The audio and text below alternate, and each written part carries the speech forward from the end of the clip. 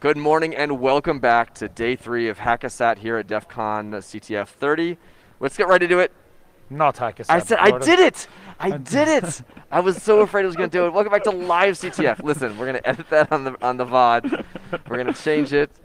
Welcome back. No, we start over. Welcome back to LiveCTF here at DEF CON CTF Finals, DEF CON 30. Let's get right into it. Let's let the teams get going for the semifinal round. 5, 4, 3, 2, 1, go!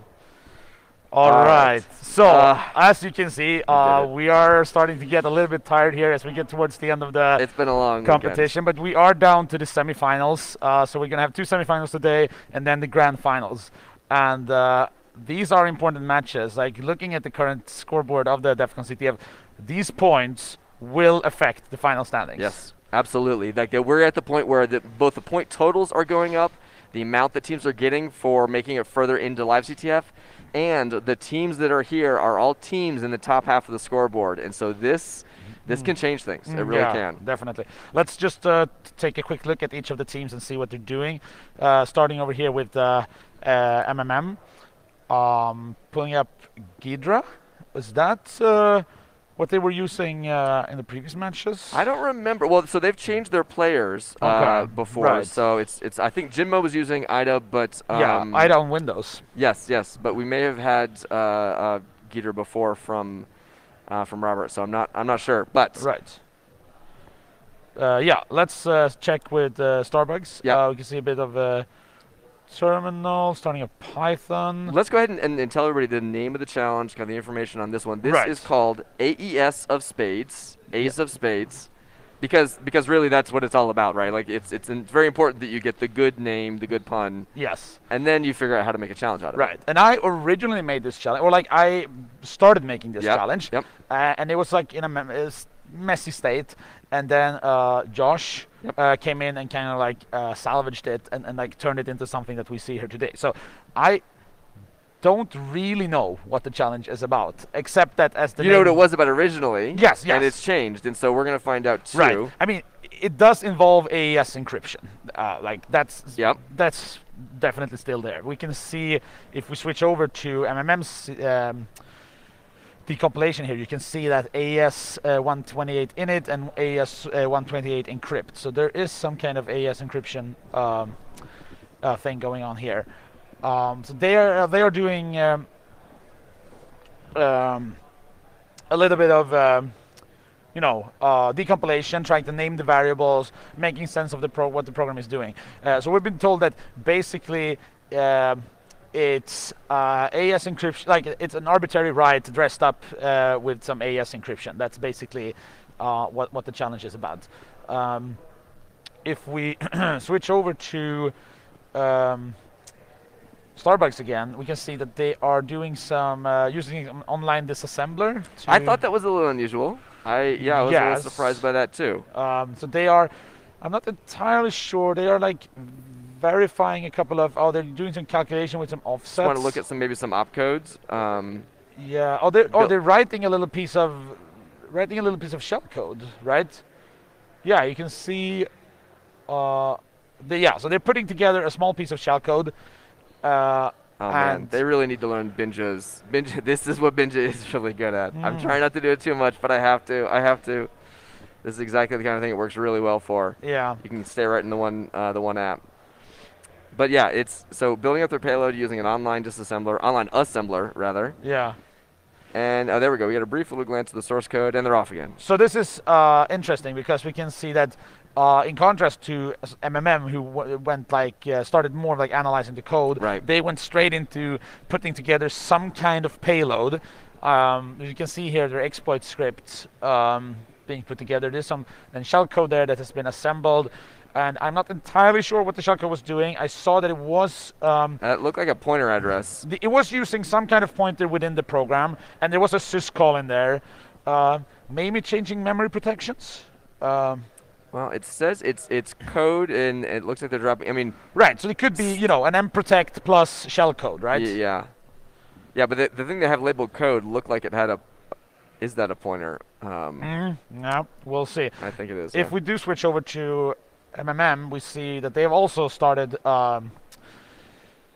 putting together an exploit script here. You can see they have this calculate key function, and so I guess that in this program, your resulting payload could be like the result of the encryption.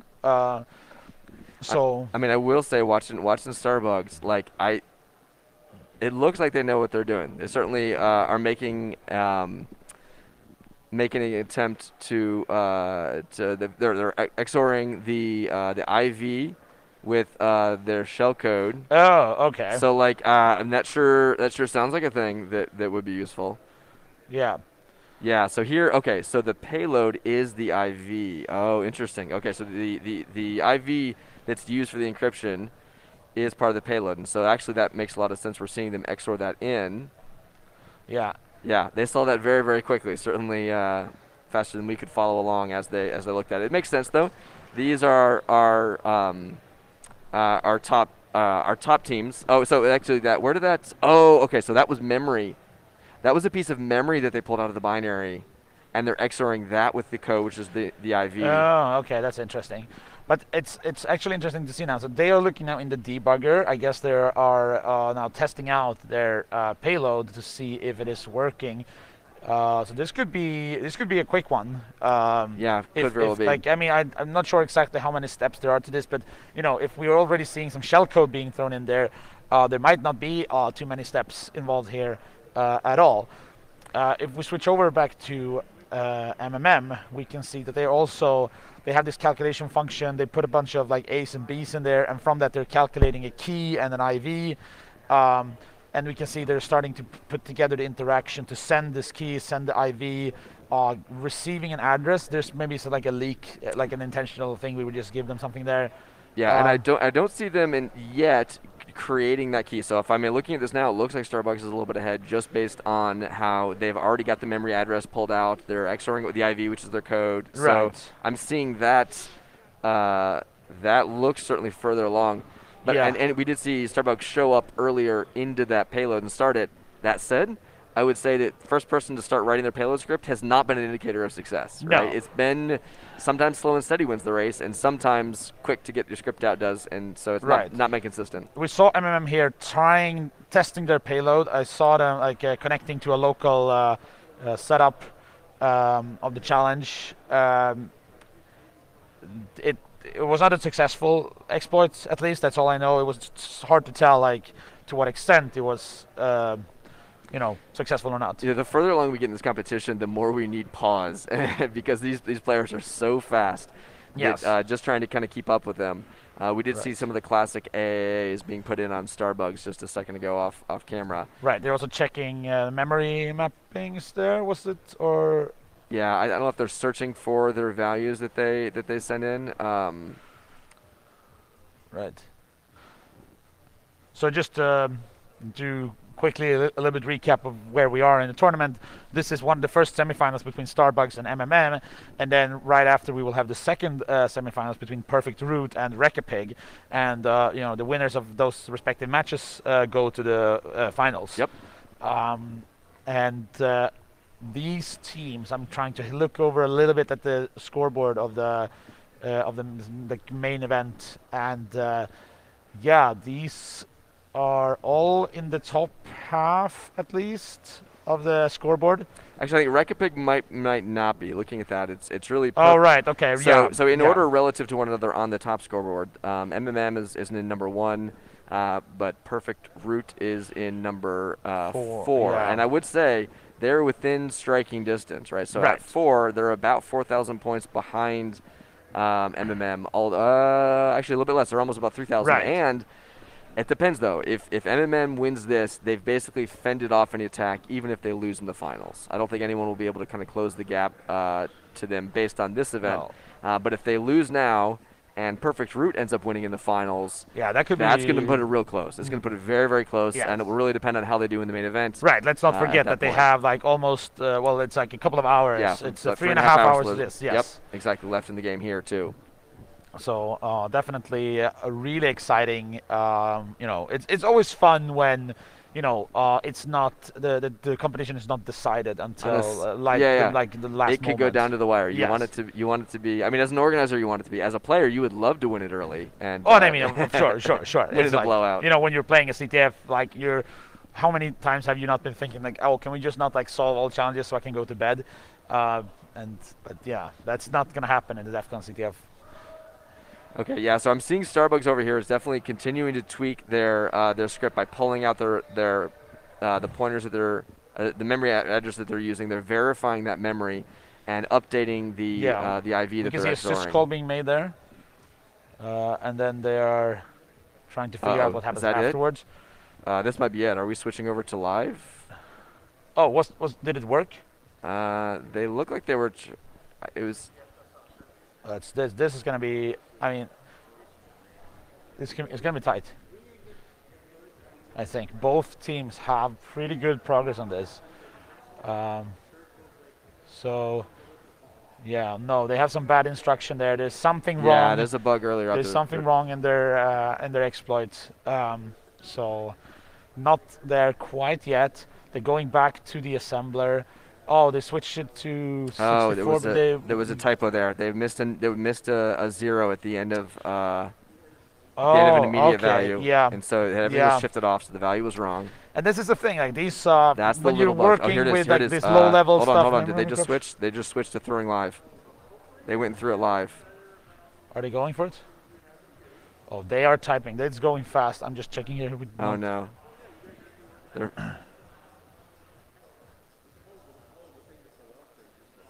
Oh, they're going. They're going. Oh, it did not work. no such port. Okay. Here it is. they Here it have- is. Here it is.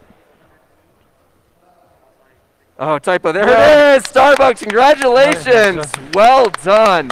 Oh my A god. super fast speed race. Well done on the challenge. Ace of spades. Congratulations to Starbucks, who makes it to our finals. We'll see you Congratulations. back here for our next round.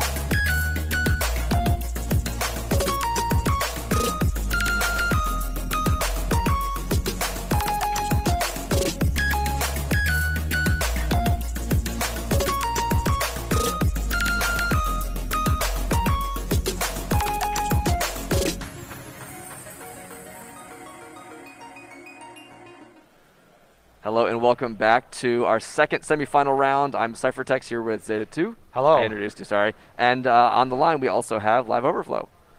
Hello, I'm back. Excellent. So we got a 3-commentator matchup today as we get closer and closer to the finals. Here, we're going to have Perfect Root and Rekapig. And let's just go ahead and count them down right away. Everybody. Right. 5, 4, 3, 2, 1, go! And we'll quickly switch over to the teams. They are ready for this challenge.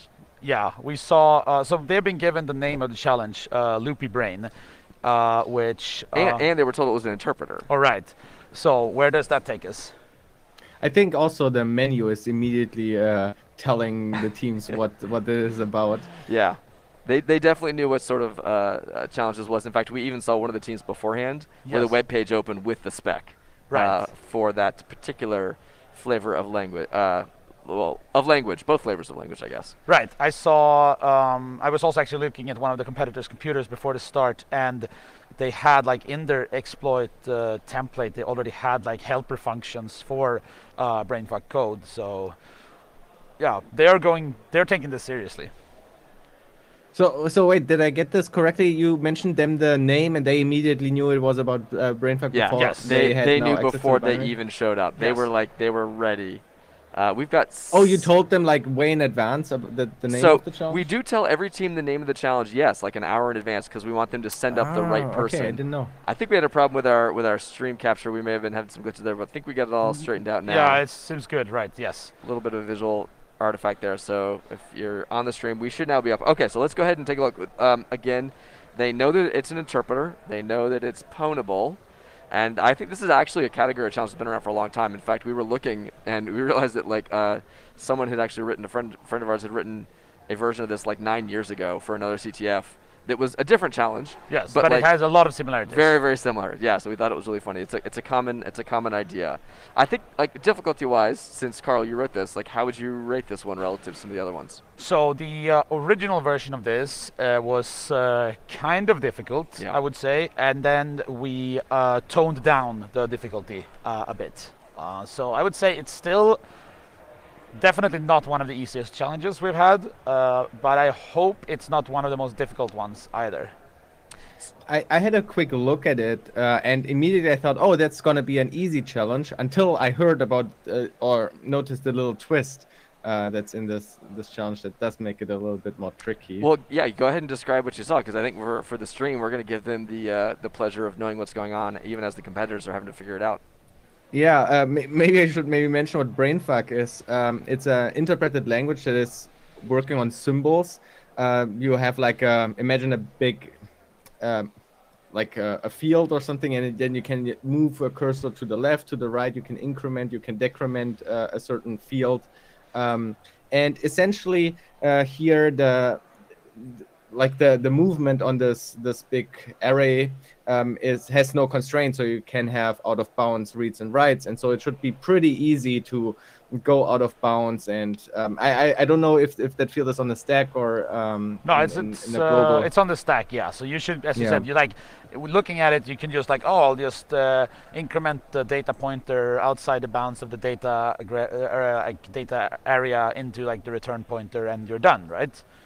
Right, and that's what I thought. Oh, this is actually they should figure this out very quickly, and it would be quickly done. Then it's just about the tooling to get the brainfuck program to manipulate the memory in the correct way.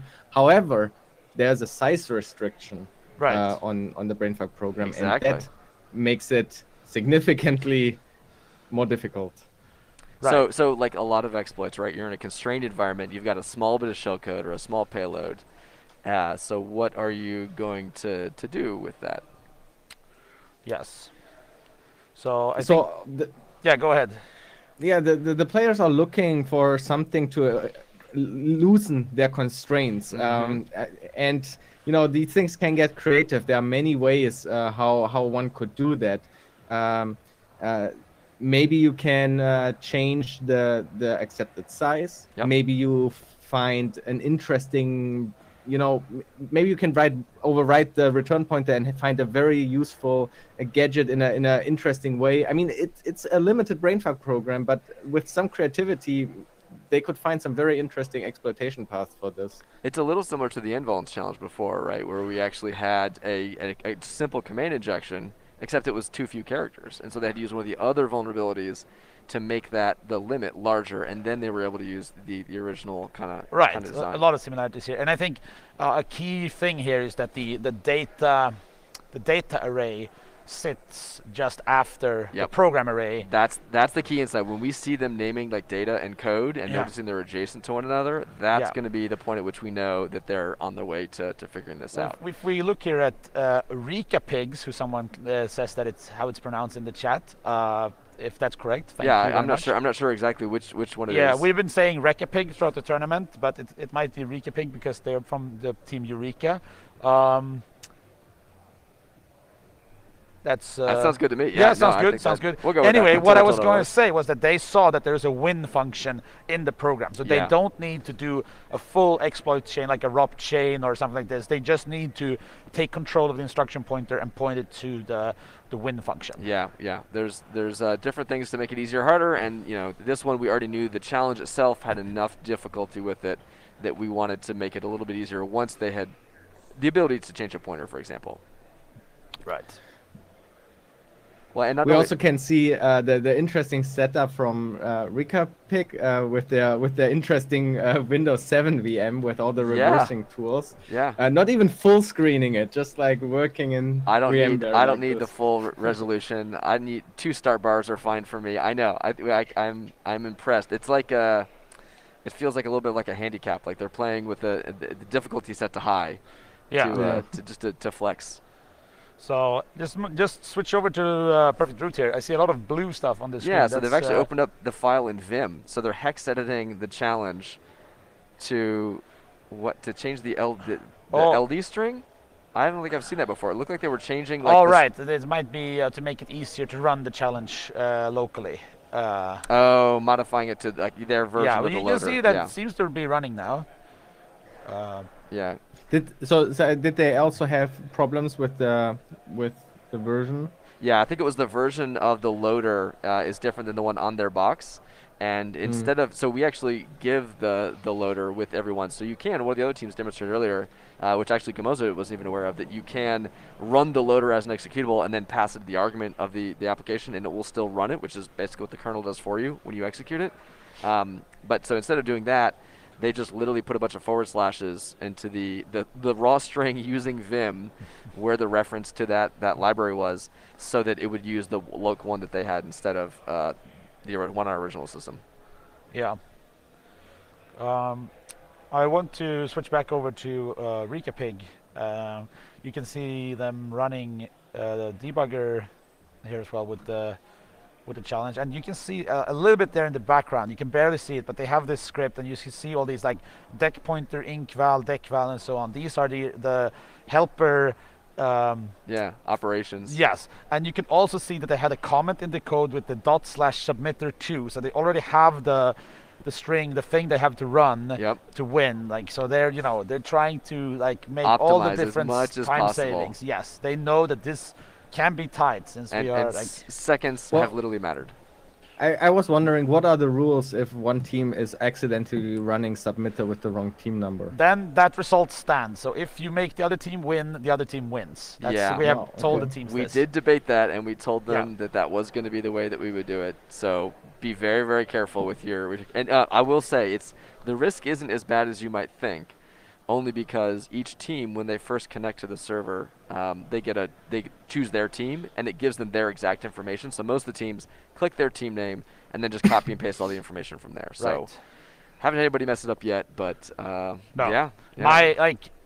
My fear there would be that someone would like keep their template from like a previous match and then reuse it or something like this. Yeah. Maybe for next time we should have like not just one or two, like a small. We should match with the global IDs of the. For example, every team has an ID on the DEF CON network as well. Yes. We should do something like that. Lesson learned for next year. Yeah. Yeah. There are a lot of things we can improve, but I think it's been running pretty smooth. This whole thing. I hope you've been enjoying it. The people who have been watching throughout the weekend. So I haven't seen anybody yet figure out that first constraint, right? I don't think I've seen anyone get their way out of we can switch over here to. It might be difficult to assess if they have seen it, because it's like a mental note they would make themselves, right? Right. We would have to look at when they start writing brainfuck, if they realize that they are constrained or not. Right, and that's what I wanted to point out here on Perfect Root screen. So they tabbed away from it now, but just when we switch it, you can see that they had this small program with a loop and the input. Right there, the P equals. Yes. You see the comma is the input. It will take it 1 byte input from standard input and write it to the current cell on the tape. And then the brackets are a loop. So they are, they're kind of, I think they're going to, you see the input in a loop thing going on. So that's definitely on the right track. Though I think they want the greater than sign rather than the plus sign. But, you know, maybe they have another idea. There are probably a lot of different solutions to this challenge, but you need to escape that initial constraint. Yeah, and letting it overwrite into the next buffer, and then getting the interpreter into that buffer. Right. So there are like probably the hard, like the main. That's the bug. Bug. Right, yes. Exactly. So well, there are essentially 2 bugs, right? It's the one that Live Overflow mentioned initially here, that like you can increment or decrement the data pointer outside the data region. Right. But then to be able to have enough code to do that in the first place, you need to escape this like 9-character program limit. And the way you can do that is you can actually get the instruction pointer to jump into the data region. So they're gonna stage up their shellcode.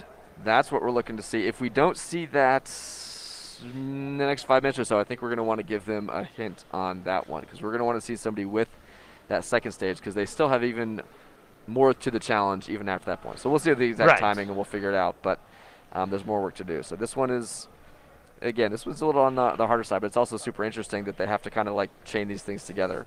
Yes. So we can see here on Rikapig's the assembly, you can see that they're looking at the reading of the program. Like when we're reading in the program, they're looking to see if they can smuggle. For example, they saw that we're using the string length function there. To maybe check if they can smuggle like null bytes or something into this. Yeah, not exactly sure where they're going there, but just looking more into the. You can see now they have the cursor basically on half the bug there. You can say that the loop of the interpreter keeps going specifically until the program counter. Usually in a situation like this, you would have like a comparison be like program counter is less than the end, but in this case it's program counter not equals that specific size. So if you manage to get the program counter larger than 9 in this case, it will keep going. Yeah, so that's part of it, but then how do you get it past it in the first place, right? So that's the other thing that they still have to find. I also just noticed that, I mean, I have seen the source code, and I didn't quite realize at the moment, but I'm seeing it here in the disassembly, that the size is hard-coded. So it's not a variable that they can easily change. So it is definitely a bit more tricky to escape that. In my mind, I thought they can change that limit from a variable standpoint, but it's definitely hard-coded, so it's right there as a as an actual value. Yep, immediate right in the immediate compilation. Yep. And yeah, we can. That might be quite tricky. So. They found the bug here on Perfect Roots. Yes. So you saw there very briefly in their small initial payload, you saw that they had an unmatched opening loop bracket at the end of their code, and that is exactly the bug. So if you have an unmatched bracket, the subroutine that handles the loop, it will, when it sees that initial bracket, it will then keep searching forward and it to doesn't find stop at the maximum limit. Exactly, because that check is in the outer loop. This is in like the subroutine to find the matching that particular bracket. Yes, and it will just keep going until it finds a matching end bracket. So you need to first write a right bracket into the data section, and then have a left bracket in your code, and then the program counter will then. And just to clarify, when you say data section, it is specifically the buffer in memory that is for data. Right. I'm On not this- talking yes, about the actual like data the, section that exists in the no, ELF. No, Right, I'm right, talking right, right. within the brainfuck context. We yes. have like the program and the data. Excellent. So yeah, so I would say perfect route, well on their way. No hit needed. Perfect timing. Yeah. That is great to see, and we're just looking to see if Rika Pigs can catch up. Which certainly there's still a lot left to go, so it would be at all I mean, possible. in the previous matches, Rikapik has shown they spend a lot of time in IDA, and it always feels like they are behind because they're still just reversing. They're not working on exploit, but then suddenly they start crafting their script almost blindly without really a lot of testing. It seems like, and suddenly they really run caught full up speed. and yeah, exactly. Very different styles. You see a lot of both. You can see that they are, I think, looking at like the GOT table and now back to the like interpreter. I haven't seen that much of their exploit script yet. So as I said, they're just like really looking at the code, trying to figure out what's going on. Yeah, you can feel free to hang out with them for just a little bit too. We'll wait and see if they bring up their code. Right, You might catch a glimpse of that. I'll keep an eye on perfect route. Let me know if something's happening over there. So this is really the situation where you would want to be able to like read the minds of the players. We just got to pause time, go over there and ask them, what are you thinking right now? no problem. That's surely going to be appreciated, right? Yeah, they would. I'm sorry, can I interrupt you for a moment? yeah. This won't derail your train of thought, will it? Right. But it feels like they have not quite seen this loop bug yet. That's my impression. When, like, when you do programming or reading assembly, when you have experience, you have this mental model and you can really reason about the code that is happening. But brainfuck is a language you usually are not used to. So now not only do they need to craft a brainfuck program, but they have to craft a very small, buggy program that does something interesting. And reasoning about this little code, condensing it down, these kind of abstraction layers you have in your mind when working with code bases and so forth. This is all missing with brainfuck, and I think that is really, really difficult to do, especially under pressure. Yeah, definitely. I had this when I was creating like the reference solution for this. There were several moments where I went like, oh, I'll just do this, and then I realized that like doing this is something that would be like trivial in a normal shell programming code language or anything, but in this context, it's like actually quite a hassle. Yeah, and you're kind of merging these two contexts too, right? Because you have, and this is actually I think really interesting because while this is clearly a toy language and not real, it very much models what you see like in a browser in JavaScript, where they have a virtual machine, they have often multiple interpreted languages, and you are both working within and outside of at the same time. So you have to work within the memory model of the native program. Breaking the layers. Yeah. Yeah, so I think because we're seeing progress here on Perfect Route, like we're good without a hint. Like they don't seem stuck. They seem like they know what certainly the first challenge is, and Rika Pig's still got time to catch up. So I think we're okay. Yeah, checking with. We also do have a little bit of extra time too between this match and the next one. Right. So I'm not sure if you mentioned it also. You did with the unmatched loop variable. That Perfect Route has that already in their code, right? Yeah, Yes. exactly. So you can tell there. And you could also see there was some debugger output there when they were looking at the memory, and they're right here. You can see all those 3 E's. I think, if I remember correctly, that corresponds to a dot, right? No, dot's 2E. So or is it the greater? It's one of the relevant characters in this, and you can see that there are way more than 9 of them. I think it's going to be the greater than, because they got the greater than. All right, you can see there in the payload. They're writing Yeah. in a lot of greater than. Oh, and this is exactly what they need to do for the stage 2.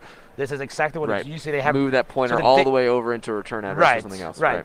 So they're definitely on So the way. I think they're just calculating offsets. They're just trying to figure out how far to move it over. Right. And then they need to figure out how far they need to, or what they need to increment to get that original return address over to the win function. Yeah. So the idea here is that you walk the data pointer over to the return address. Pi is enabled, so they will have to first print they will have to print the current return address on the stack. Print the current return address on the stack. Use that to calculate the address of the win function, and then write back the new value. Or a partial overwrite of the return address might also work fine. Yep, couple of options. Just for clarification again, what we are seeing right now with the brainfuck program from Perfect Root, they have an input loop. The comma is input, so basically they have a loop that keeps wanting to get input data, and then they send that, and that causes writing more of the code, and then the original program has the open bracket, which is now matching what they were inputting later. Yep. Yeah. So because they put another bracket later, that lets the part of the program that's looking for that match to jump over the end of the code, and when it fishes in the data, the later on check that says am I equal to the end says no, you're not equal to the end. Keep going. This is fine, and it continues to interpret. Right. And you can see and here the that additional data that got in there through the input loop came in through all those commas. Exactly. Yeah. Right. And you can see that the second phase there in their exploit script, it starts with a closing bracket to catch that jump. Because otherwise it's going to go right past it. The Yeah, other piece of code that's looking for the matching bracket just keeps going until it's either there or it hits the end of a memory Something's page. Weird gonna happen. Exactly. So it's not going to do what you intend. So they're definitely, they definitely know what they're doing here. They just need to figure out like the details here. We're having some discussion in the chat here about the Google CTF Accelerate competition that I was involved with, and a lot of my colleagues. There are like similarities to this, but there's like the game hacking element to it as well. It is a visual element, which is nice. Right. Yes. So and we will be hosting that as well in September. People are asking for videos. Are videos from 2021 coming out? They are coming out. We've had some. There was a lot of work. There were people getting like long COVID. There were like a bunch of unfortunate events. But the videos, like the video files, still exist, and we will release them. Not lost. They're coming out. No. We have them. I have a spreadsheet tracking all the different video files. They will be released. So keep an eye out on social media stuff for the Accelerate information as well. That's going to be super fun. We're actually doing it on site this year. So very nice. Trying to bring a bit of an esports vibe to it as well. I think that would be super cool. Fantastic. Yeah, it's really exciting that we're seeing more and more of these like events that try to let you see inside the hacking as it happens. Yeah. And I guess it's not a coincidence then that those of us that are involved in it tend to be involved in multiple things too. So yes, I would say the area of like security live hacking competition is very small niche. Field. Yeah, it's very niche. Yeah. But all right, so we've changed up the code a little bit. So we've got our ending bracket.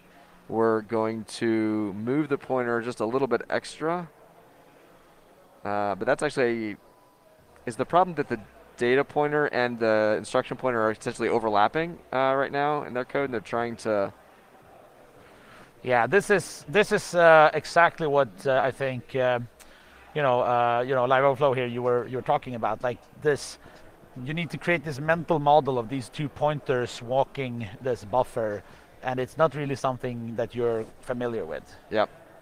So I'm just looking at this. My guess is that you can never win this race, though, right? Because a single byte is a single byte, and so if your data pointer and instruction pointer are the same, and you're going to move them both at the same rate, wouldn't you have to put it into a loop that would? That's how I did faster? it. I basically just had a loop that went on until I had an input loop, and then until I sent a null byte, it would stop. Yeah, I think they're going to need something like that, because I think essentially just putting a bunch of move rights is going to increment both the program counter and the data counter at the same rate, right? And so you're never going to win that race because they're both moving forward at the same rate. I guess that would be different if each byte was stored in like a bigger structure, like it was like a D word or something like that. You might be able to misalign them differently that way. But so I think until we see that, they're going to be stuck on that stage unless I'm misunderstanding where that is at. And so are we seeing anything from Recapigs? Because they have some ground to gain. They have been staring at the IDA code still. I think I do wonder what they are thinking, because they must see that they can move that array out of bounds for sure. I cannot, like, it's too easy. They for sure have to know about it. It's So hard I though when you want, get like put on the yeah, spotlight. Sometimes something that would be sure, immediately sure. obvious if Yeah. you were sitting at home. I think. But I do wonder if they've seen the restrictions and they understand, okay, we can't actually pull it off, and maybe they are hunting for a second bug, and maybe playing around they might could notice it, but I think they are just like in their head trying to Yeah, figure that's a it good out. point too. Again, that's what we saw earlier, is that maybe they're Yeah. trying to just put this together in a one shot, as opposed to like build a small piece, test it, build a small piece, test it, and so Yeah. you know. Speaking of yeah. mental models again, you can see that thanks to how the program was compiled. So if you look at the source code, the program array and the data array, there are Oh, two there separate. we go. There we go. Oh, nice. That's a good looking one. Yeah, yeah. So They are looking at the definition here. They're looking at the loop construct. yes, that is an interesting thing to look at. I think that's a fantastic thing to be looking at.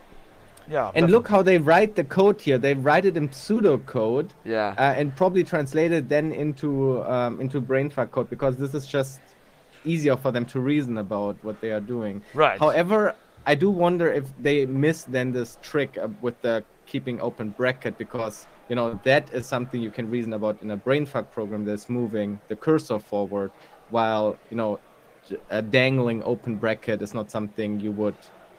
No, like maybe if you would think write about in, if you yeah. would write in C and you would have like an unmatched bracket, your code wouldn't compile. So that's like, Yeah. it's an error, you fix it, and then you're done. Yeah. So I was saying, like in the source code, the program array and the data array are the two separate variables next to each other. But the way this is compiled, if you look at the decompilation, it looks like one array, and then there are a bunch of offsets sometimes when this is being accessed. So that can make it like a little bit harder to reason about this. You need to kind of detangle this and say like, no, this is not one array. These are two arrays that Yeah. happen to be next to each other. Yeah, and that's the part that I think we're still not seeing perfect root kind of pieced together, because they're trying to treat them independently without realizing that I think they happen to be overlapping, because they've got this.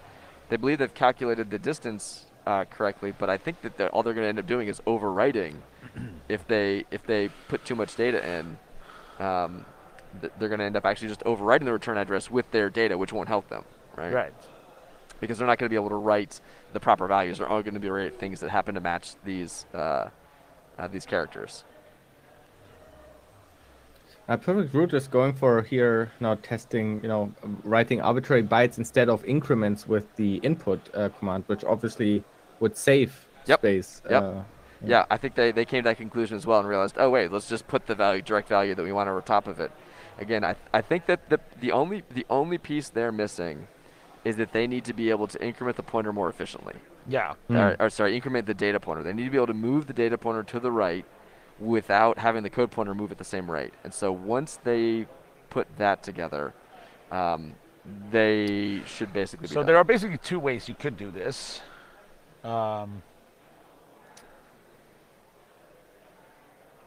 think. No. It's There's a fundamental they need flaw. a loop. They need a loop. have to have a loop. Yeah, I thought that they could have stuff before the closing bracket, but that's the wrong direct. That's the other way around. Right. It will be after that. Yeah. It doesn't matter. The closing bracket always begins. It just makes the problem worse, in fact, if you do that. Yeah, exactly. So yes, they will do. They do need the loop, and this is exactly the type of problem you would face here. You're thinking like, oh, I'll just overflow the buffer, and then it's like, oh no, wait, but I'm kind of like, cutting off the branch I'm sitting on while I'm doing that's it. a great analogy. Yeah, it's a great analogy. All right, so there is a chance that we need to give different hints potentially. Maybe if they're both stuck and they're both not making progress, we need to give them each a relative hint. I hate to do that. I would really prefer to give the same information to both. But if we end up, I think we're still okay on time, and so I don't think we need to immediately do anything. But just something we got to kind of figure out. Yeah, Recapic was highlighting the limitation of the length. So I think they are still struggling with. Yeah, I think they need to get past that initial hurdle, and Perfect Root is just really still stuck on this one. But we have time, I think. And honestly, Rekapig could come to this realization and still catch up to Perfect Root. Like that is absolutely still possible here. Yeah. Maybe their mental model is already much further. I don't know. They spent a lot more time in IDA, so maybe they figured out the array situation. Right. Maybe they would better understand that and be able to create that loop to get them past that that point.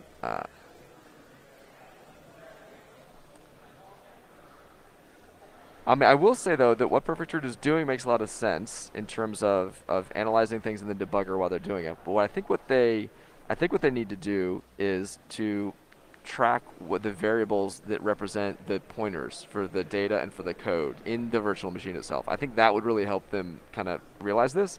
So what they keep looking at is just the raw, the stack frames basically, just the raw data where everything lives. They're not looking at the what is the pointer for the code and what is the pointer for the data and what's happening there. And so I think checking that in their debug script each time would probably make it click for them what they need to do. But we'll see. We did get a question in chat. Actually, I would love to hear both of y'all's opinion on this. Somebody says, "How can I start learning CTF?" What do you guys each recommend? It's a great question. Yeah, Live Overflow. What's your take here? Let's start there. Well, I hope my videos help. I have a binary exploitation playlist. And other than that, my go-to, because I learned by doing it, you know, I didn't have videos. So recommending the way I learned is through war games like Over the Wire or PicoCTF. I haven't done PicoCTF myself, but that seems to be an amazing resource everybody recommends. And Over the Wire, these are the type of challenges that I really learned with. Yeah, there's puntable.kr. Yes. Oh yeah, there are many of course. As well. Yeah, there's a whole I would bunch definitely of say if I were to name like one starting resource, that would be PicoCTF. That's where I would start. It is really well done. Yeah, they do a good job with that. Starts very easy, very simple. They have like help forums where you can ask him about it. And it slowly ramps up. They have a wide range of categories, so it's not only like the ponables that we've seen in this tournament. They have like web challenges, forensics, cryptography, all the stuff. And all of these popular sites like PicoCTF and Over the Wire, there are lots of solutions online, which you should, you know, you need to find the balance between avoiding the solutions and at some point looking them up. But not just looking them up, working through them in case you choose to look through it. Try to maybe look at it and then close it again and re-implement it. You know, there are various ways how you can learn with. Just don't cheat yourself. But yeah, you could fail on either side of that, right? Like you can never look at the other resources, which is kind of some people stubbornly refuse to like get any outside kind of help, which takes them longer to learn things. And then other people look too early and never force themselves to go through the learning process. So I think that's a great way to describe it. I mean, the reason why I enjoyed seeing LiveCTF back in the day was exactly this problem, because I was playing these war games and, you know, doing it kind of my way, and I've never seen anybody else. How do they do it? And then I'm seeing LiveCTF and they solve a ponable and see how they do their exploit script and everything. That was mind-blowing to me. So yeah, I think it's important to, you know, take advantages of all these resources, what they can offer, and combining them all together. Yeah, I think you're not going to be as fast as the folks we're seeing here today without years and years and years and years of practice. Right? No, these are people who have at the top of the field and have really practiced. They play a ton of CTFs, and it takes a lot to kind of get here. So don't be intimidated if you see them doing this. I mean, even like as casters when we're watching them, we're in awe at the speed that some of these people work at. And like all three of us are like, you know, fairly experienced CTF players, but we're still, you know, impressed by this thing. I would say we're mid-tier compared to what we're seeing in front of us, speed-wise, certainly.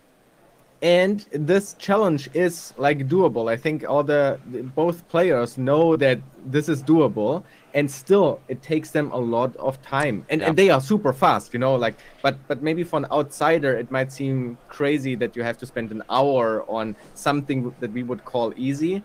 But it's just the matter of the fact, these things just take a lot of iteration, tons of information you need to think about and reason about. Even an easy challenge. I think we do need to give time. a hint to both teams. I think we're going to do the same hint to both. We're going to write 2 bits of information to each one of them. Yes. Right? Because we're going to write the same hint on both, so they both get the same hint, but it will contain 2 parts. Yes. The first part will... What about doing like opening bracket, closing bracket, opening brackets as the... As that one? Actually, no. Maybe we each give them each just half the hint because the problem is if we give Oh, then we tell them Rika where Pigs, they we're are. telling them something. We're telling them something that Perfect Route has already figured out.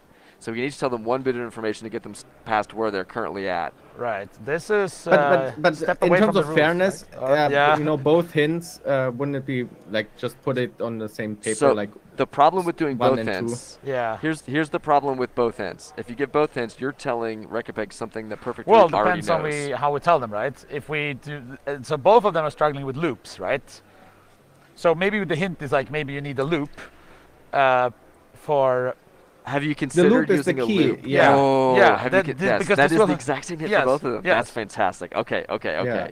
That is brilliant, and I love it. And I think we should definitely. I think we should do that. So that's a hint. Have you need to considered use a using- loop Yeah.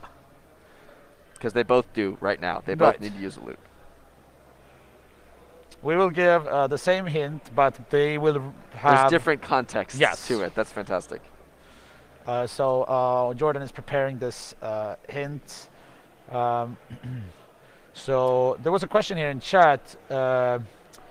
What would you guys say is the CTF level of this challenge? So, like, in any normal CTF context, I would call this a fairly easy. Yeah, An 100, An easy 200, challenge, yeah. but for like if we talk the big serious CT, not serious. That sounds so. No, it's not. It's technical, not an but easy. It's not an easy beginner challenge. It's an easy No. challenge with in the like, context of teams that have been playing CTS for 10 years. Yes. In that context, is an easy challenge for anybody. Like even for me, you know, that's a nice challenge. I would spend a couple of hours on probably. It's doable. It doesn't feel impossible, but it's also like still has some trickery you need to figure out. Right. So we are about to give them the hints now. Jordan is going to go sort that out. Yeah, there's this traditional, so mentioned here, it's like there's someone saying it's a 200. So sometimes you will hear, especially older CTF players, like rating some challenges on a 100 to 500 point scale, which to players who started playing in like the last couple of years doesn't really make sense, because nowadays we typically use the dynamic scoring system. But you know, that's the most common format of CTF is the Jeopardy style, like inspired by the TV show. Yep. And in that show, you have like in each category you have 5 questions of like 100, 200, and so on, down to 500 points, and that is how CTF challenges used to be scored back in the days. So yeah. Yeah, it's so the dynamic scoring system that's currently in use makes a lot of sense, because you're sort of letting the one of the main problems, and you've seen it here this weekend, right, is we think something is easy and it turns out to be harder. We think something's harder and it turns out to be easier. Like we generally have gotten it pretty right, but it's impossible to be perfect. You're not going to get exactly the difficulty right, because you don't know exactly how people are going to solve things or what they're going to see. And so dynamic scoring. And what kind of technical problems you run into. I mean, there's solving the challenge thing as one thing, but then maybe you cannot run the binary. Oh yeah, it turns maybe out the you emulator look at can't the run your wrong debugger. thing. Yep. Maybe you misinterpret something as a bug that is not a bug, or you know, tons of dead ends you could run into and waste time on. Yeah, and so all that can factor in. So being able to dynamically score challenges is really nice. And it's essentially the organizers saying, the fewer teams that score this, or maybe the longer time it goes unscored, the more points it's going to be worth, and then the more people that solve it, the less it will be worth, and so it kind of self-balances. And so you gain more points by solving things that fewer other teams solve, which kind of makes sense. And then if something is solved by fewer teams, it's more attractive. More teams want to solve it because it's worth more. And so it's sort of like, it really does a good job of letting that problem of the organizers not being able to perfectly gauge the difficulty doesn't really matter, because the team that solves overall the most things that were solved by the fewest other people are going to be the ones with a high score. Yeah. It also kind of took away the first blood that was often in some CTFs, which is with time zones sometimes a little bit tricky. Yeah, it's very controversial. And even in like in person, so even like here at DEF CON finals, I'm not a huge fan of first bloods. So that concept is, you know, the first blood means just the first team to score on a particular service. And so there was sometimes a bonus pool of points that could only be, and sometimes there were like even stages of the first 3 teams would get some sort of back off on points to do it. But yeah, especially with things like time zones, it can be really hard to have that work out. The other problem with first bloods is that, or actually, it's sometimes the reason that people did First Bloods was to try to counteract big teams, because large teams can spread out on many, many different topics, but a few really hard challenges that only an expert could solve. By having First Blood points, you're incentivizing your one particular really good person. So that's actually one of the other things that organizers have to consider is, do they want to let their game be winnable just because somebody has a really, really good team of people who are all, pretty good? Or do you want to focus a core team of experts? And these are like topics that, people who are in the CTF community or organizing CTFs, like, love to discuss these things about, like, It's a good bar topic talk. How do we create fair competition environment where you have these different, like, conflicting aspects, like you want it to be accessible for new players while also being competitive for experienced players, and you want to encourage the right type of behavior and so on. So it's definitely not an easy thing. Coming back at here, what Perfect Root is doing, I mean, they were given the hint now that loops might be the solution to the problem they are having, but as they haven't executed on it, their code still doesn't include any loop thing. They might be set on something. They might believe that they are on the right track and keep going, as far as I can tell it. Yeah, I'm afraid they either thought the hint applied to the thing that they've already solved, which it kind of did, which is why it was relevant for Rika Pigs, but they might not see how it applies to their current problem. But no, so actually, I just realized they might not need a loop. Go on. Yeah, so... I mean, if they carefully override the values, right? No, so you... okay. Everyone try to picture this in your mind now. We need a whiteboard. This is where we need a whiteboard. No, Professor Carl needs to pull up a whiteboard. Right, but so you have the data, the program section. It's small, and you have the long data thing here, right? Okay. And then you use a loop here in the program thing to start writing stuff here. So you write data that's coming, and you're writing a BrainFuck program here. And then right in the beginning here, you have an end bracket, right? So your data pointer will go over here, and then you will stop to this, and this will then jump to the end of your program and jump to the end bracket here. So your instruction pointer is still like in the beginning of your new program, while the data pointer is like in the middle or later. Is the data pointer at the end? Yes, of the and then they keep going, like they do go in tandem, but the data pointer is always racing ahead of the program counter. And then as long as you have like enough instructions, because you're gonna need to have to go back and forth a little bit to read and write, and you might need it might catch up to you. So as long as you space all of that correctly, and you actually could put some intentional padding there too, right? Like you could just easily pad that out. Oh right, like you could put like just extra characters and have your data pointer be at the very end. So this is definitely doable without, well, we think it is. We haven't proven it. Yes. So it could be doable, but it certainly would be easier to do it that way. So we might just be seeing. So maybe they're fine ignoring that hint and continuing on, which we'll see how it goes. Right. Recapig is still working with their pseudocode, trying to reason about it. There was a comment about a leak, pointer to the leak or something. It's unfortunately just below what they are showing right now. Yeah, it's but essentially it's the same loop, right? The get the pointer while loop and then pointer get, like that's the correct thing. I'm now just curious if they leave that bracket then at the end open. This is the read in loop that Perfect Root also has, but if they figure out the open bracket, it's still unclear. And I want to switch over to Perfect Root here, because I see what I think they're trying to do, and they have a bug in their code again. You can see these like dot plus and so on in their code. What I think they want here is a dot greater than to like dump out. You see, I think there are 8 of them in that, or maybe it's just 6 of them. But the idea here is that you want to use the dot to print the current value, and then you advance the data pointer to the next step. But the plus sign increments the current value that you're pointing at, which is not what you want to do, because then you're just like those dots. But they should see it at least, right? So in the output, if they're watching the output, they'll notice that I'm just getting this incrementing Yes, and this is why they're getting, you can see in the output there, they're getting NOPQRS, because they're just incrementing the same byte and printing it out over and over again. So they want to change those pluses to greater thans to... if they're trying to actually dump out. Good catch, good catch, you can, you might notice that I've had to program a bit of brainfuck to build this challenge. I would think so. Yes, this is, not healthy. It is at least, one of the things I've seen teams do on similar kind of challenges is just do a similar kind of virtual machine, but totally different instructions.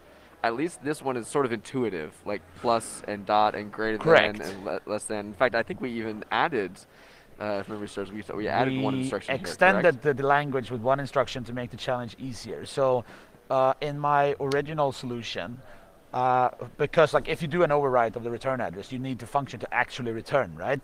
And the only condition for the loop to break is if the program counter is at exactly 9. So in my original solution, you had to like make something to make the program counter jump all the way back to the beginning. But we decided that we get rid of that and we instead add another instruction, which is the caret character, and that will just It's a little up arrow, so it points exactly. up. So like Yeah. instead of going left or right, to go up And it just to go exits out. out. Yeah. So, but it is nice that this is at least kind of intuitive. These are just random letters. I feel like, well, actually, if they were random letters, what you probably would see was them using more of those kind of macro, the helpers, define a variable that what's called inc or dec or next or prev or something like that, and you'd use those in line instead of the raw characters directly. Right. Oh, you can. Yes, go ahead. I was just seeing in Recapic they figured out the unmatched bracket. Oh, let's switch over there. fantastic. Uh-oh, You we might see have a here customer behind. on line 60, there's a comment, unmatched bracket. Oh, yes. Yeah. Yes, I saw it. Well, Excellent. nice. Oh, very, very good. And I also wanted to point out over on the Perfect Root site, you can see that they changed all the pluses to greater than characters in the. Yes, They so got it now. they're both making good progress. This is fantastic. oh, that's really great. So we can see. Do we think that Recapic can catch up to this? That's the exciting thing here. Just trying to keep an eye on both teams here. So back to the chat question, there's a little bit of discussion going on about dynamic scoring and whether it's a bad signal for beginners, and that's true. You can't actually, one of the downsides is if every challenge starts at 200 points or 100 points and it's just based on however many people solve it, that you find the ultimate difficulty. It's hard as a new person to know where to start. A lot of CTFs will kind of give some hints. They'll say an expected value, or they will say they'll have some other difficulty ranking independent of the points. And so that way the organizers can say, we think this is hard. Hey, it turns out it was easy. There was a bug that they didn't intend. It ends up being easy and the points drive low. So you can see that signal afterwards and go, well, I wasn't going to try it, but look at the people solving it. Maybe I'm going to try it now. A lot of the like long-running or like notoriously difficult CTFs sometimes have like a category that they call like baby or like a Babies tag. first, or newbie challenges. So yeah. that they would say like, okay, we have a lot of difficult challenges, but we have selected a few here that we think are going to be Good just for people starting yes. out. Also, you can just wait a bit wait a couple of hours into the CTF and see like which ones are being solved. Yes. But you don't even have to do that, because when I play CTFs like this and I try to find a challenge that is easy, I don't need to wait until the points are degraded. I look at the first few solves of the challenge, and if it's teams I know, like the big, the top CTF time teams that solved it, I know, okay, that's probably hard. But if it's like teams I don't know, then I assume, oh, this is doable. That's a really interesting signal. Yeah, there's a lot of like metagaming that's been developed over the years. All right, so we're still seeing Perfect Root is tweaking and tuning. I haven't seen. Okay, so they're inputting in the value. Yeah, I mean, I'm looking at the code at the payload there, and like the structure is all correct. Like they're dumping out. Yeah. They're rewinding the data pointer. Then they oh no, they have another bug. Do you see the last back arrow needs to go forwards instead, because they're running over the return address to print it out. Then they're rewinding the data pointer, but then they need to go forwards again. So that last comma less than should be comma greater than. Evil. Yeah. So there are these small things. And I will say, this is a good example where actually building your program a little more structure, where you didn't use comma, period, and you actually just instead did something more obvious, might have helped the mental cue of like, no, what do I intend to do here? Am I trying to go forward or backward or up or down or anything I recommend? But we'll see. So I'm looking forward. If Rekapig catches up again, or Rekapig, this absolutely could be a match again. Yeah, I mean, Recapic is definitely catching up again, because Perfect Root has been at the stage now for quite a while and is a bit I don't know, like the progress hasn't been as in as big leaps. I feel like on Perfect Root side. I mean, they definitely have a better understanding of it, but you know, they are not close to solving it. I I think. Oh no, you said the magic words. As soon as we predict that, they tend to blow through and solve it. It's like Right. saying, "Oh, surely it won't rain today," because I just washed my car.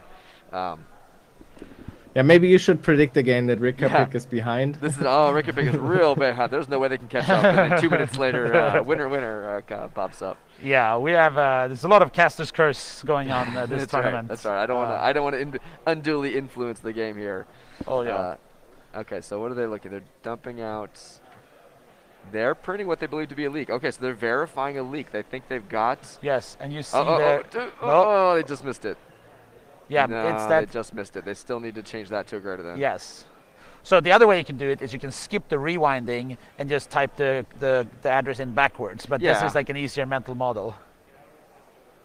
I think Perfect Root is like very close I to think solving that they're it. Yeah, actually. like I think they only need to flip that less than to a greater than, and then and they're basically done. Yeah, they're basically right. done. Then and they'll still have to actually do the overwrite, but they've got a leak and they've got the address and they've got the difference, and then it's Yeah. write 4 bytes and return.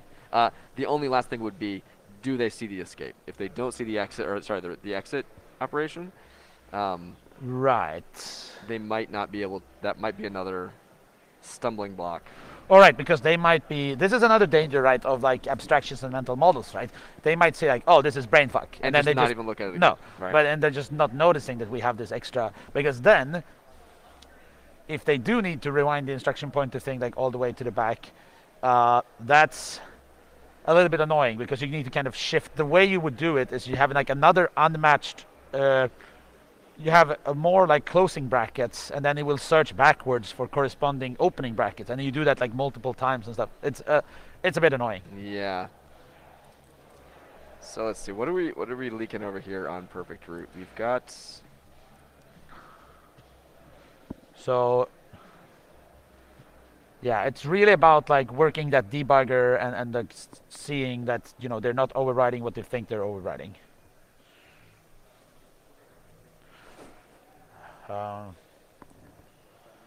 Yes, so I want to switch over to Pigs because I think they had the debugger up, looking into the code. I want to see what payload they are currently sending. It's they have progress clearly, and now they're looking at. I'm trying to see what part of the code this is. It's the printing. Yeah, so they're looking at the print, the dot operator, and I'm not entirely sure what the question they're trying to answer here right now. It's yeah, so this is hard to tell. Yeah, so we're internally, we're debating right now. Do we think they can solve it? Are we going to be needing another hint, or do we need to switch to a sudden death? It is the way that we've been handling that transition is if we hit our time limit, which we are actually coming up on the original end, but because this match has an extra gap, we might go up and basically ask the team and say, do you want to move to sudden death, or do you want to switch this? I really don't want to switch to sudden death, though. We've seen what happened last time. Yeah. I will say, though, our sudden death is real sudden on this one. So if we Okay. go to it, Yeah. we're pretty sure that it would be solvable. But certainly would rather have the teams be able to finish this out. And we do have a little bit extra. We built a gap in time here between the semifinals and the finals. So I'm trying to figure out what Perfect Root's doing. They're rerunning the same thing over and over. Yeah. That trying to reminds me brute of force- how I play CTF. Running. Just hoping that it changes. Like Oh yeah, there was like the same thing that Falk said yesterday. Like yeah, exactly. Even though I know it's not going to do any good, I keep rerunning it. Now they think they've got to be doing this thinking that there's some like randomness that's impacting it. In the meantime, I can give you a score update on the the main scoreboard for the DEF CON CTF. We just had a seg So fault, by the way. we There was a have, seg fault. MMM in first place, tightly followed by Katsubin. It's the same top fight as we've seen multiple times before, I think. And then we have Water Paddler in third place. Fairly close as well. So there's definitely a lot of things can happen, and all of this stuff has not factored in the points from this live CTF. So it's going to be really interesting to see what happens.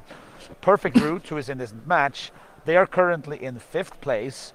But if they would win this, or like even go on and win the finals, that would bring them almost up to 1st place.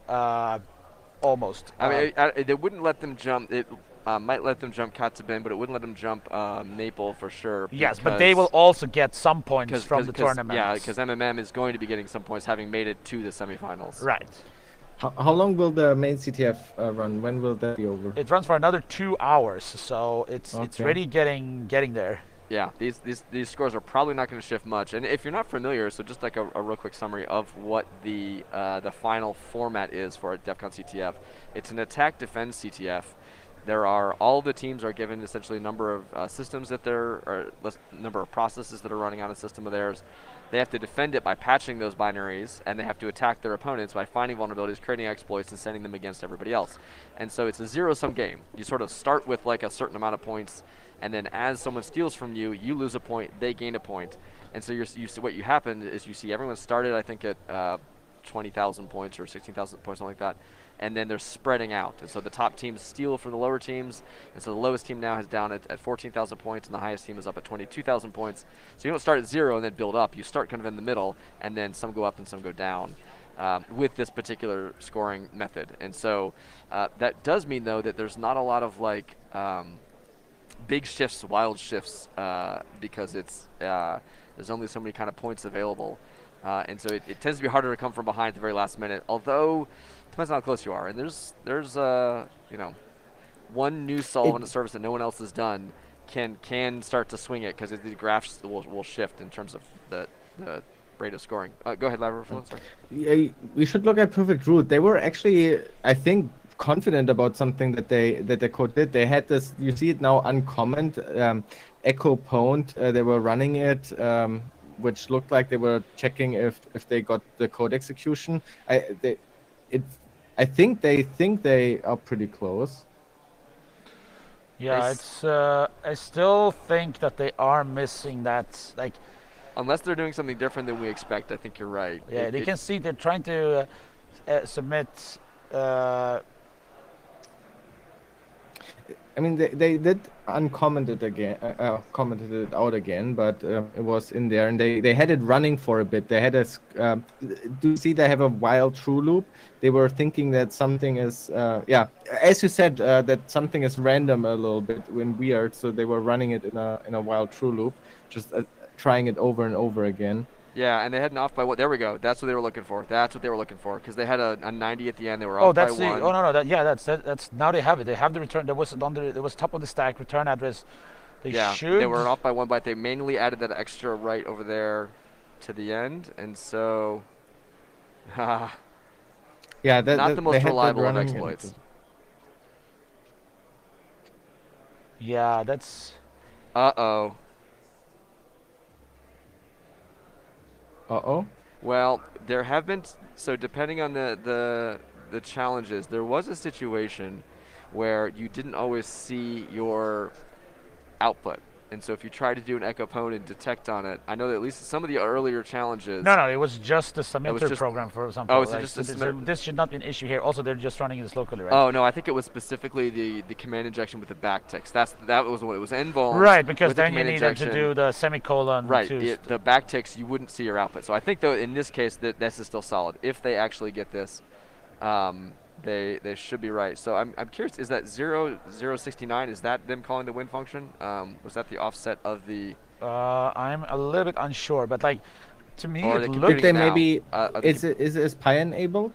Pi is enabled, but they are leaking the. Oh yeah, they have a leak. They have a leak, but the thing is that. Yes, in Yeah. fact, pi is enabled because you can actually see a recompense literally just now pulled up checksec. Right, we Wait a just minute. missed it on screen, but they Yeah. were looking at checksec and they saw the pi. And You can see literally it just again here. highlighted it in their Yeah, they mouse. looked like Yeah. annoyed by They're it. like, oh no, there is pi. So I mean, again, it is solvable, but that does mean that they can't just hard code something and win. Right. But come on, we did get them a win function. So But if that's a concern for Recapig at this moment, they feel like they are getting close to like tweaking some Yeah, addresses maybe as well. that's a good point. They may actually.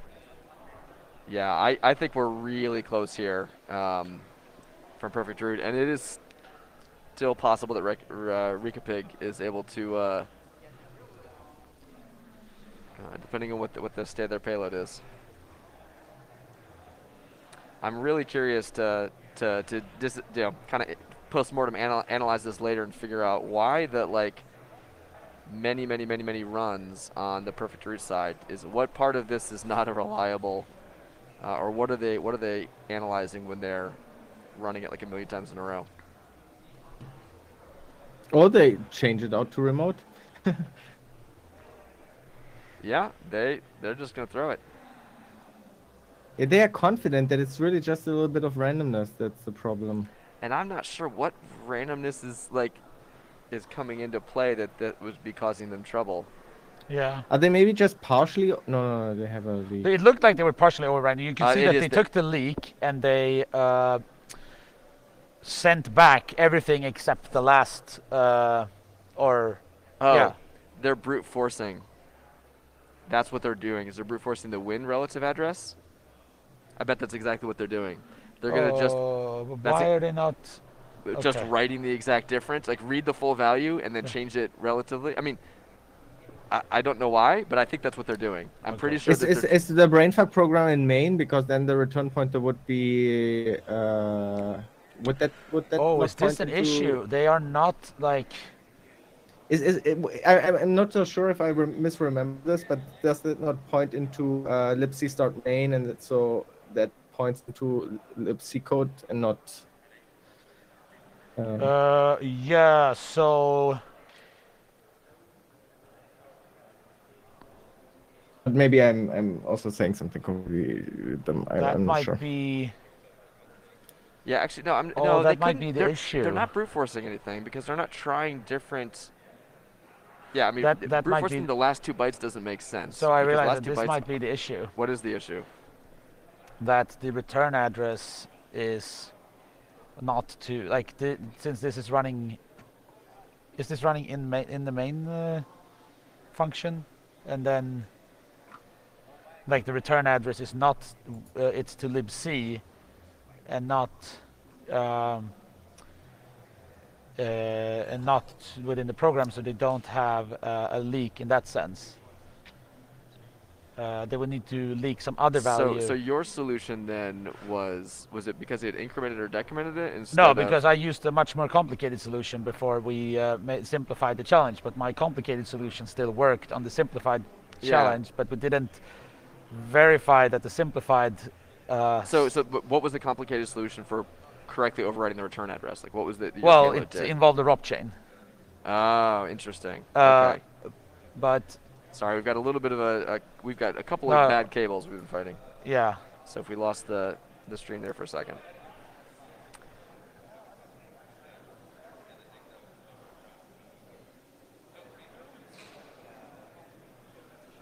I really relate to big roots. This is something I yeah. know Yeah. pretty well. You have your script and you just keep running your thing, looking at memory values, just I don't know, running in circles a bit. yes.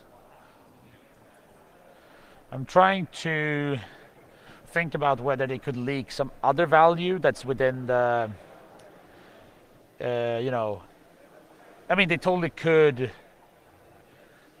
They just need to find some value on the stack Yeah. that's within the program, right? Isn't libc main also like a function that gets as a parameter the address of main, which might then also be Right, somewhere on the it has stack? to be. So like or- the one of the address, it will be on the stack Yeah. just a bit further away. Yeah. Oh, maybe Yeah, then yeah. that's then If- maybe it's not the bug that they had the less than signed. Maybe they're overwriting. But maybe so it was just that they needed to go a little bit further down the stack and then they go up again. So maybe that's not a bug at all. Maybe we've just misunderstood. Yeah, they what were they're trying. intentionally leaking the main pointer not as a return address, Right. but as an argument. And then they want to. Yeah, and then that's they're very writing reasonable. that back out. So then the question is like, well, so what is the bug? Like, what is Perfect Root stuck on now? Then, if that's the case, they should be able to overwrite the return address with that main pointer plus the offset to the win instead, right? Yeah. Which should work. I mean, that should absolutely be a valid solution where it will put them back into main, put them back into the win. So then we it's just a can matter of see fixing the them.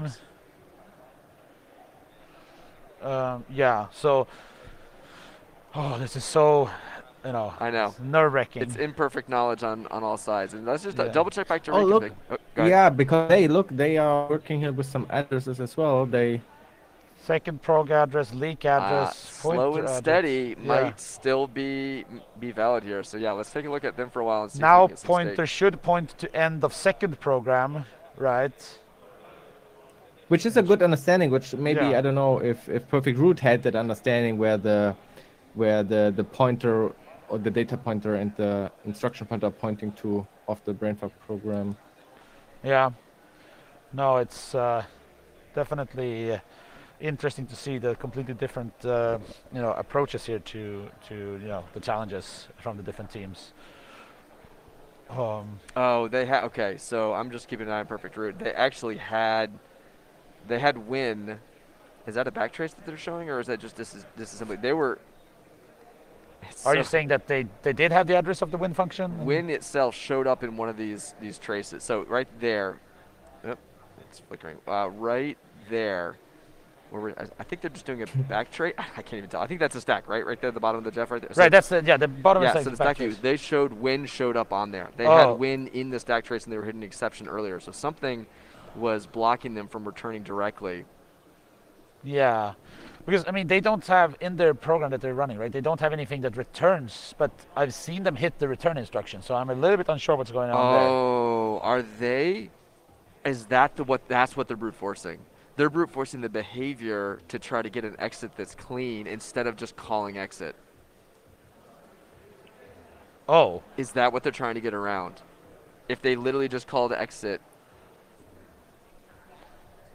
that's I mean could be. Oh wow, that's That might be what they're fighting. It may because again we don't see them calling the exit instruction. no. Yeah, exactly. So they should be able to just do that. I mean, I think we need to tell both of them because we haven't seen neither team Oh use right, them. yeah. I think we So need to give let's them the add a hints, hint for the. because I think we need to let both of them know. And this is probably going to be the last hint. If we can't get it here soon, we're going to just have to unfortunately go to sudden death. But let's see if we can. Oh no, we can't give that hint. We can no longer give that hint. I just saw that. Yeah. So because let's switch over yeah. to let me switch over here to Reykjavik. You see Interesting. that they have they are calling the L just, so they're padding their code with the exit instruction. So they are very aware of that they can use They this know to exit. exactly So what that's going to if do. these two players would combine their I know. knowledge, They each have half of an exploit. yeah, Whi- then- Which is a good example of real CTF with teams. They would complement each other so well, and they would Absolutely. have solved this in a fraction of the time now. Yeah, and that's Yes. why playing with a team is so much more fun. They catch your mistakes, they look over your shoulder, and they point out, "Hey, did you really mean to do a plus or a greater than?" Or right. It is so much more enjoyable to do a CTF with somebody else. Right, and the thing is here that Perfect Root, if we go back to them, they will not notice this because they are not even looking at the code anymore. They're No, just in the no, they're they've looking at been the exploit, they're looking at the debugger. Yep. They're completely missing that there is this extra instruction.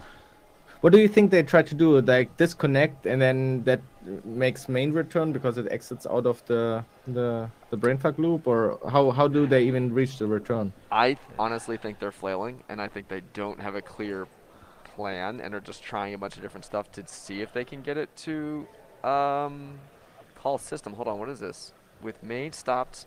Wait. Oh, there was a red. Look, they Yeah. overwrote main red. They add red, and Yeah. it's pointing into win, but now Is there they an are exception executing here? win. What are they? Yeah, this should just. Oh no, pop RVP.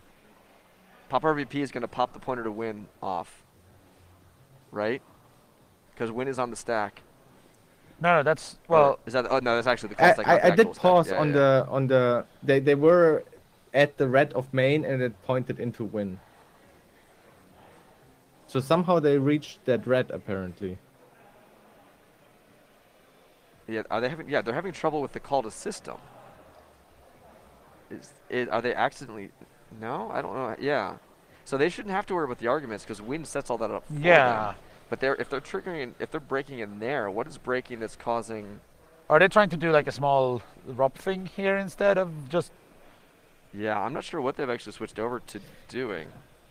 So in one frame when I paused, they were at the return of main, and so you know the Jeff output showed where it would continue, and it pointed into win, but at the end of win, at the return of win. So Oh, okay. you know, So they're like off by a few bytes. yeah, but that was just one frame where I paused on, and then on a consecutive one they were actually stepping through win. So. So I don't know what changed, like why suddenly it was at the start of win, sometimes not. Maybe that is the randomness they are observing, and we haven't just noticed that. Right. I want to switch back over to RikiPig a little bit. Go ahead, I'll keep an eye on this. And look at how, I mean, you can't quite see it now. You can see it like how beautiful their exploit script is here, where they have created these abstractions for the instructions, and they're giving them meaningful names instead of these random symbols. And you can see how they're slowly building this up, adding the comments and going very methodical in this. And you know, they're slowly catching up, importing time. Not sure why, but maybe. Oh, okay. They're just going to do a short sleep here. It seems.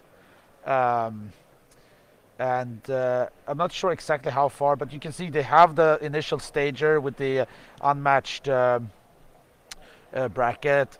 They have the second stage here with padding out with the exit instruction and stuff. So you see they're really getting there. Perfect Druid is, you don't have to switch back, but I'm just watching them. They're in the bowels of GDB, debugging system, trying to figure out. Is this like. Trying to figure out, like, in the libc, and they're getting, like. Yeah, like they're in like POSIX spawn action currently. Like there's some other exception that's being triggered. I don't know what has been corrupted or what's changed. They must be really frustrating that they start looking through that. Yeah. See, we had a question what we want to do here. If we want to go to, if we're gonna give them a hint, or. I mean, I kind of still want to. I feel like we do have a little bit of time. We don't want to eat into all of our spare time before our final match. We want to give the team, whoever wins, does want a little bit of a break to flush their head and not go straight into it. Yeah. But like, yeah, we do have to cut this off at some point and switch to a sudden death. This just, yeah, this still feels like something is inches away. I mean, I don't know what in the world is even blocking this, because we're seeing the win function is being called. Like they're calling win. Could it be some like have they like messed up the stack pointer in such a way that there's like stack misalignment, or? I don't know, and they certainly don't either, given the time of the debugger being sent. Oh, so now they're going for one gadget. Yeah. So they're going to try to avoid our win function and instead just go directly for. Now, did your original one use the win function as well, or was your original solution avoiding it too? No, my original solution did not use the win function. Yeah, so it may be that just by avoiding it, they're going to end up getting a win here. So that is a possibility, but I just don't know how long it's going to take them to do that. And then the question is RikiPig going to sort of slow and steady and be able to catch up, or do we just need to call this one and move on? Actually, now that you mention the misaligned stack, I do remember writing a challenge for the Cybersecurity Challenge Germany, like a basic pwnable, and there was a win function, I believe, and when you solved it, there was a problem with misaligned stack because system or something in that code is expecting stuff to be aligned, but there was a pretty clear exception that when you Google it, you would find the information about that, and the solution, you actually had to do one basically pop red to align it again, and then the win function did work. Now that you mentioned this, I remember that. Which Yeah. though isn't really an option when you're working from an interpreter like this, right? Where you sort of have this different environment. So it's not clear what that would even look like because they have a single overwrite of the return address. They don't. No, get no. I multiple mean, they can gadgets, right? overwrite like they can overwrite a lot of stuff if they want. Like they could. Yeah, like, but it would be they'd have to find the next return address on the stack and then go overwrite that as well. No. They could replace. Oh, the, just two in a row. Yeah, yeah, that's exactly. right. That's right. Yeah. That's right. Yeah. Right, They right. could do that. Definitely. Yeah, that's a And good since they point. have a leak, they can use that to just find a ret gadget. Well, they again. already had the libc. Yeah, the Yeah, libc leak was exactly. already essentially there. Oh, here, let's switch over here again to Recapig because I just saw on the terminal, I saw the stack smashing detected message, which means that they have Might be a come overwritten from the behind again, yeah. and not only have they overwritten the return address, they have triggered the return because otherwise the That's stack right. smashing Well, we detected. knew that they had those exits because they did that padding, and so they had Yes, that part yes. of it right away. Which again, I don't see that at Oh, all. so might we? Is it possible that we might see the a big catch-up moment here from tortoise in the Recapig? hare? This might be it. Yes. Yeah, there's a move apps instruction that doesn't like unaligned addresses, which happens in system. I have a video on that solving that basic pwnable challenges, and I had this problem. Yeah, you get a seg fault at address 0, a very weird exception. And then you look at what instruction caused the exception, and it's a move apps instruction. And when you Google that, you then find move apps unaligned address, and then so that might be the issue here, that the win function is just not callable. Well, no, my suspicion is it is callable if you exit cleanly, right? So my suspicion is because that brute force that we're seeing from Perfect Root, I think is an artifact of how they're getting their return out, right? I think that's what's potentially getting it misaligned. Whereas if they were to actually just let the interpreter cleanly exit out, that they would. And here I want to say, and we see here on Recapig's screen that you see that right, and you saw the stack smashing detected there. So they have been just writing a bit too far on the stack. I'm not entirely sure if this is an intentional smash to just verify that they are doing the right thing, or if it's an accidental smash because they misaligned some of their data. That still remains to be seen. So yeah, I think we are going to have to certainly go to sudden death here pretty soon. I think in certainly the next 5 minutes or so. Yeah. If we're not real close, because we don't have confidence yet that we don't know for certain if the exit cleanly would solve it for Perfect Root, and we don't know. And even the things that they're changing now, this one gadget attempt might be a little ambitious for the time that's left, right? So we're still trying to figure that out. Yes. So the question is, do we ask them, or do we just go to sudden death? I don't think we give them an option. Yeah. If we should get them as long as we can, and once we hit the moment where we can't go any further, because we just have to get on to queue up for the finals, then we're gonna have to just cut it off. Yeah. So I don't know that we're there yet. We're seeing a one gadget attempt. Man, I want them to do it. I really want to see this. Yeah. So how's it looking over there on Recapig? Yeah. So Recapig, they are inspecting the stack here in the debugger.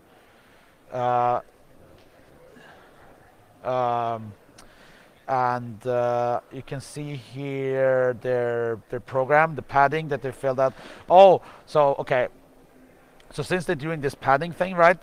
Then they are. I suspect that the smashing was because of they miscalculated exactly how long their padding and stuff should be, right? So we'll see if they can kind of fix that alignment up, or the size of the payload, and then to move on to actually controlling the The overwrite is what I'm trying to say.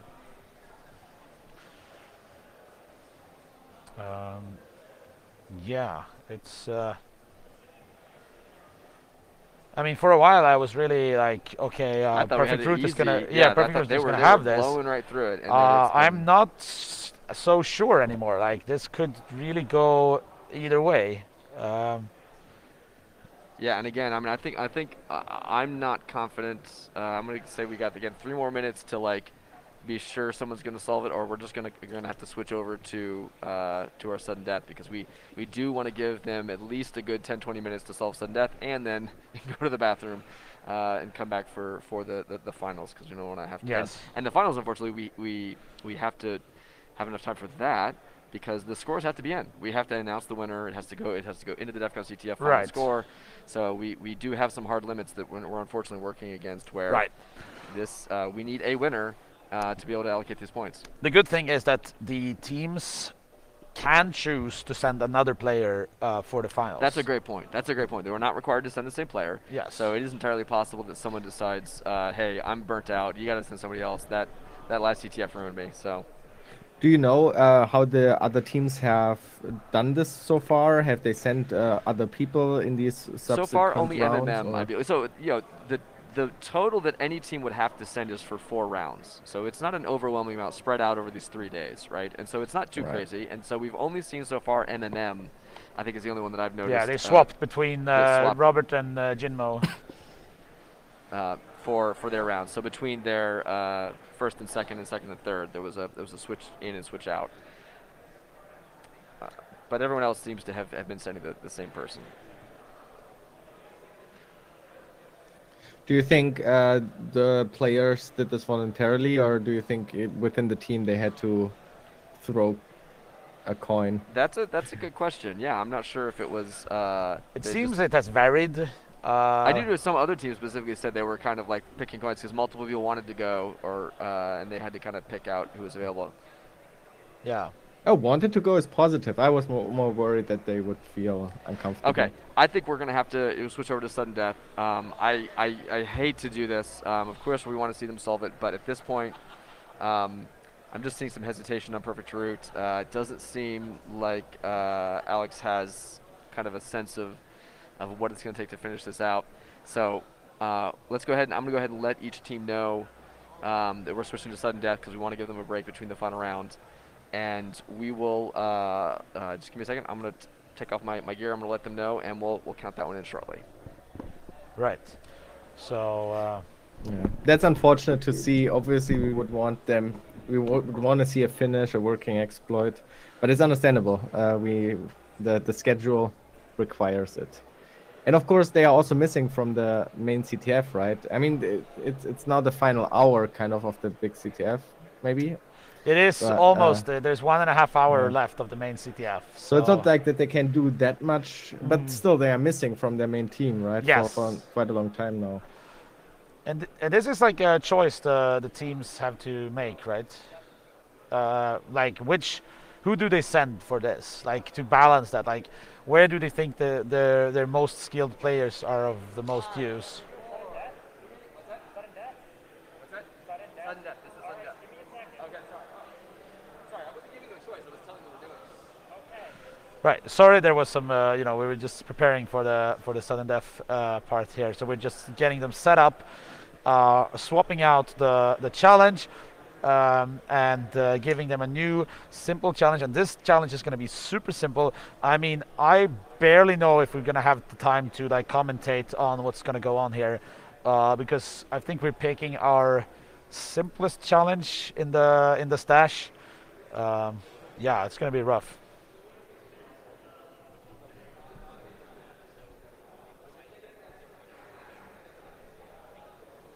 Okay, so Jordan is over with the players explaining the There's somebody in situation. chat asked what sudden death is.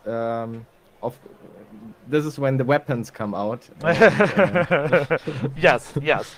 No, This is when we see the first blood. right, exactly. No, so the sudden death is that we stop the current challenge, and we should have people not walking past the camera. But anyway, sudden death. We stop the current challenge. We swap it out. Completely new challenge. This new challenge is supposed to be super simple. It's gonna be like it's gonna be fast. And starting now. And then they have the new challenge, and they're downloading it. We're switching over to the split view. We're downloading the challenge, yeah, they're gonna look at it, and this is gonna be a slaughter. Is this the format string thing?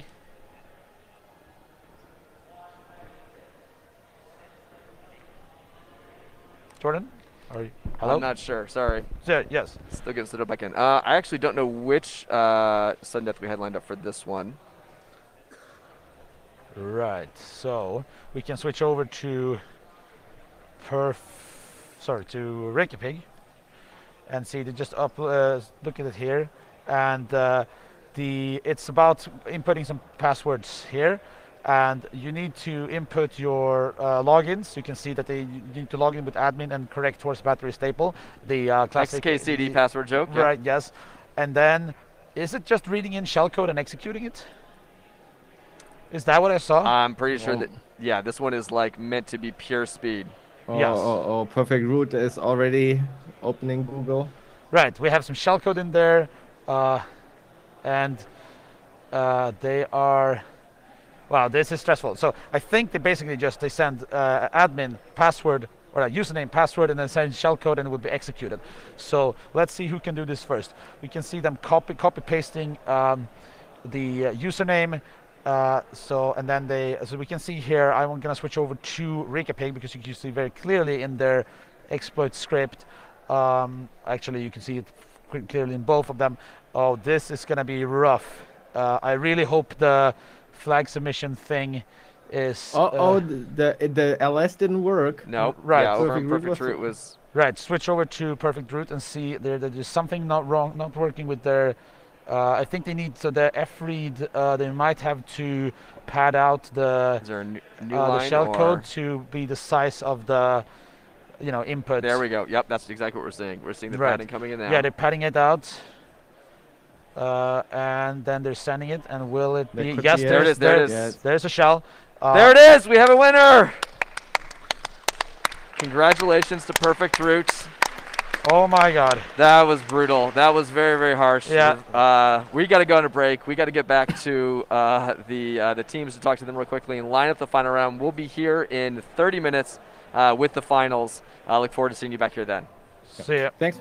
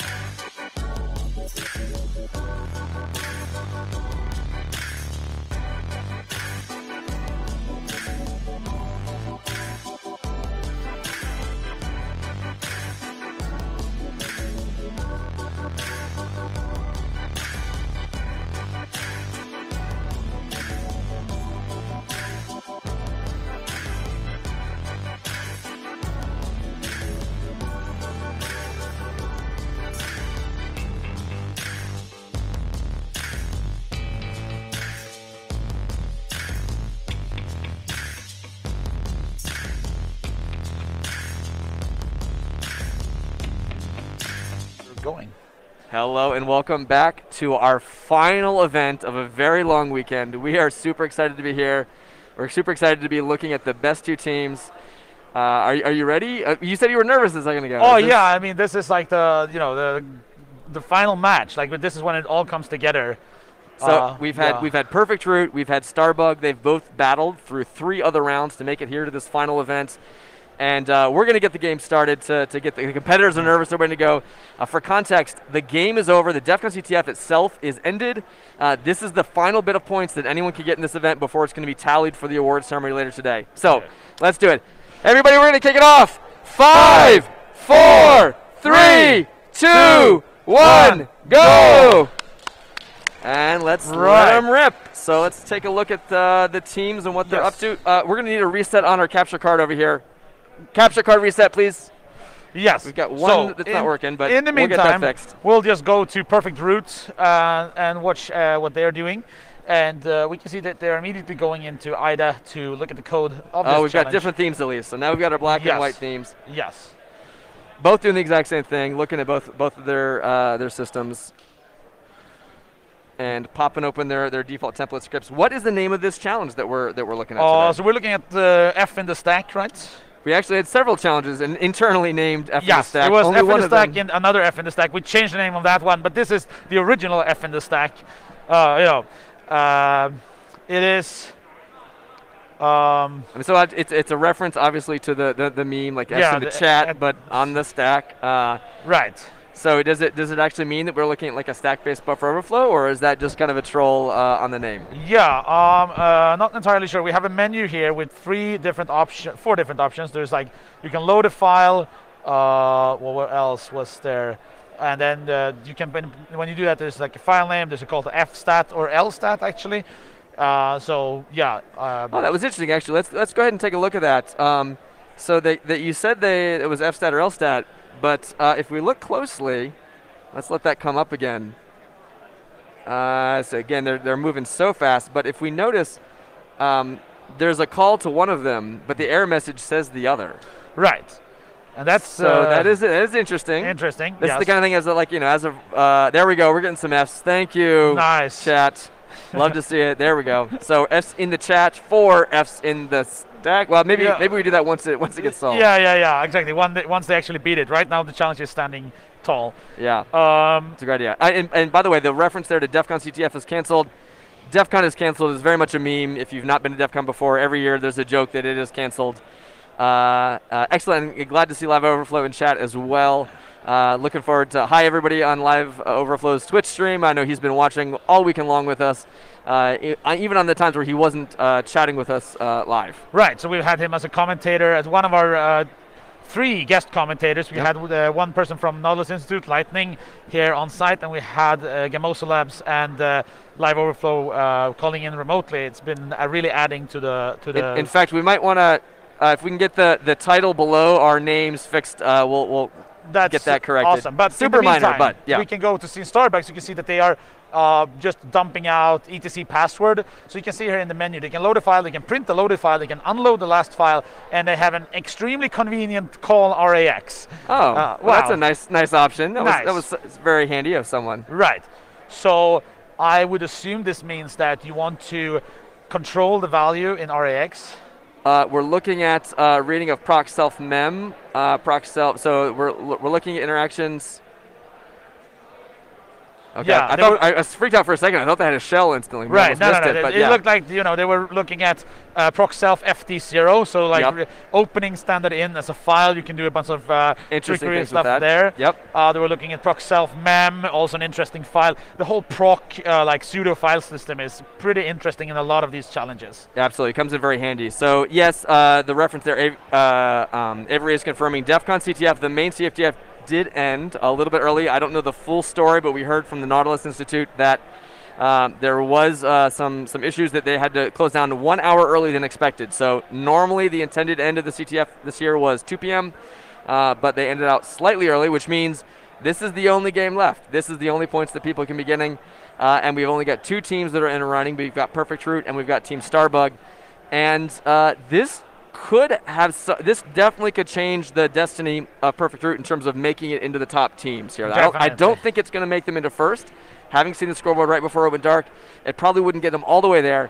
Although it is worth noting, there was actually an incident earlier on. One of the things that happens a lot with these kind of CTFs is you're really worried about like fair play and what's appropriate and inappropriate. And there was, unfortunately, one of the members on Perfect Route was fork bombing one of the other boxes. Maybe they weren't aware of kind of the CTF culture, and when their team caught it, they specifically like said, "Hey, we're sorry. One of our team members didn't know this was against the rules." Yeah. They were penalized a little bit for that. Between that penalty plus the amount that they could get by winning, if they win this, that would have maybe been enough to bring them all the way into first from that fourth position that they were in. But I think with that penalty, they would probably end up somewhere in the second place range, even if they win. So probably not going to upset the entire competition just as a result of this event. But it's going to shuffle around. It's going to change the standings, yeah. No matter what happens, in fact, even if it ends up being Team Starbug, it's going to jump them way up in the board. Right. We should remember also that it's not only the winner who gets points. Like there is like a point distribution for all the teams in this tournament, and as I said, like we'll probably not at this point change the winner, but it will shuffle around the standings. I want to go and look at Starbugs, because I was seeing some interesting stuff there. They're trying to play around with the file system, like what interesting file could they be looking at? If I remember correctly, like the intended solution involves like a symlink or something. Like you're supposed to open a symlink and then like close it to get some kind of uninitialized memory or something like this. Is this? I know that yeah, I've heard that it is involved with symlink, and that's the difference between that LStat and that FStat. Call. So that's right. Link stats, file stats. I was actually gonna ask about what the difference there, as I, did not remember this. So the intended there, I believe, is an FStat, which if you call it on a symlink, will give you the file it's pointed at, the ultimate actual file. But if you use LStat, you're going to get just the symlink information. Right. So that's, I think, the difference. And one of the changes, again, we've talked a lot about how getting the difficulty right on these can be an issue. One of the things that we did during testing was realize, hey, let's make this a little bit more obvious that this is intended. And so that's why the error message that was in there just said before, stat failed. And now it says specifically FStat failed. Right. But that was, as you said, that, earlier when you saw the call, that's not the function that's called. Right. So hopefully it's a little bit subtle, but it's a hint. It's a hint that's kind of baked into the challenge. Hopefully it's sufficient and it gets them what they need. We'll see. I still love the name of that menu choice too. Extremely convenient call RAX. Yeah. It's a little tongue-in-cheek. It's a little. Yes, we've been like, because we want to make these challenges like simple enough that you can solve it very within quickly. The time spin. Yep. We have been like putting in like a bit artificial gadgets and aspects of the programs here to make them easier to actually exploit. So let's just see if we can get caught up and get a sense of where everybody's at. I don't know that anybody yet knows exactly what they're doing. I don't think so either. I haven't seen any crashes. I haven't seen any like weird behavior yet. I think they're still like exploring the program, trying to figure out what's going on.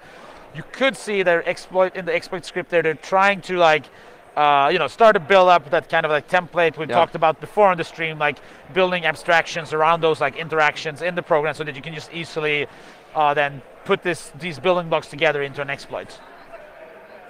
Yeah, and I will point out again, these are the top players in what is already a collection of the top players in the world, right? And so this, I think the lesson we found is that the further along we make it in this competition, the harder it is to see what they're doing because they move so quickly that we need to freeze frame, we need to pause.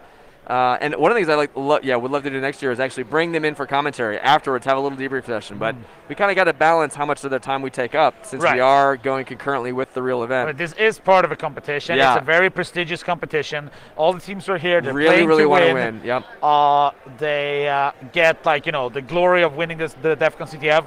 They are awarded black badges, right? 8 black badges for the winning team. It is the only event that has gotten consistently 8 back badges every year. Normal events get 1 maybe or maybe 2, and so this is like the biggest pinnacle of all. And there are dozens or hundreds maybe even of competitions if you count all the little challenges all over the event. There are tons and tons of things here at DEF CON, but this is the pinnacle.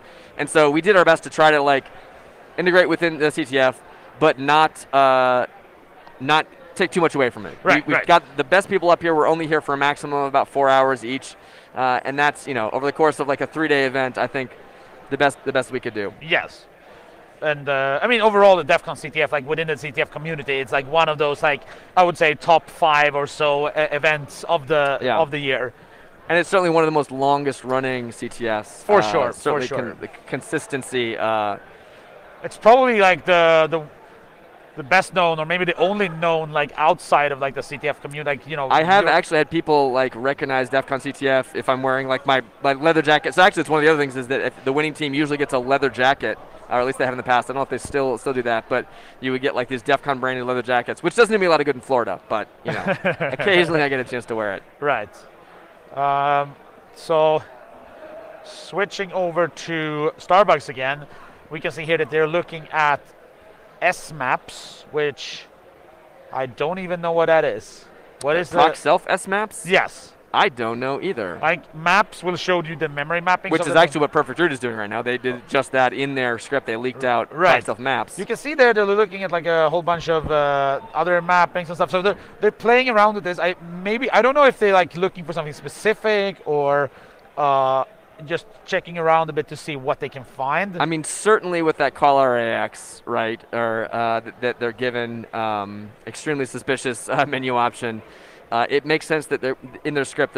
They might want to understand the base addresses so that they can shift and adjust an actual pointer where something is loaded. So for sure, combining those I think makes a lot of sense. But there's still you need to break that down and then into sub goals. Like, you know that the end goal is to control the value of this register, but like, where are you going to point it?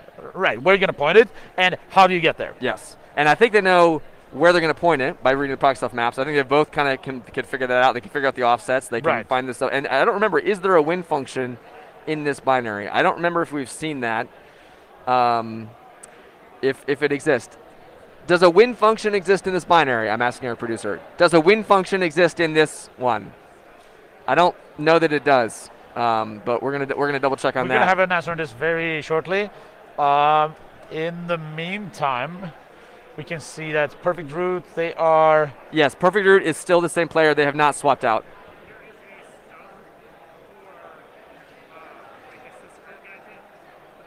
Okay, so there are...